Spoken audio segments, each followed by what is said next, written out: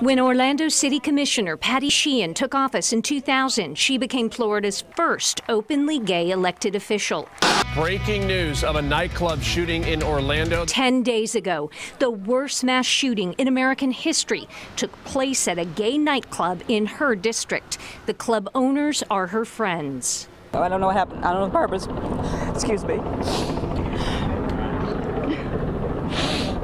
I'm sorry. From day one, Sheehan emerged among local leaders as the voice for the LGBT community, a role that has taken its toll. I couldn't sleep when I would see the young girl on Snapchat where they shot her.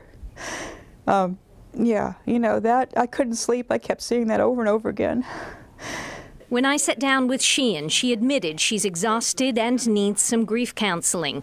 But she also shared her belief that good is coming from this tragedy. I don't think they died in vain. Even though it's an awful, horrible thing, it has made people consider their own dark side. And we all have it. Sheehan, who owns a gun, says there were times over the past 16 years when she truly feared as a gay woman on a public stage she might be assassinated. But she doesn't see the Pulse shooting as a step back for the gay community.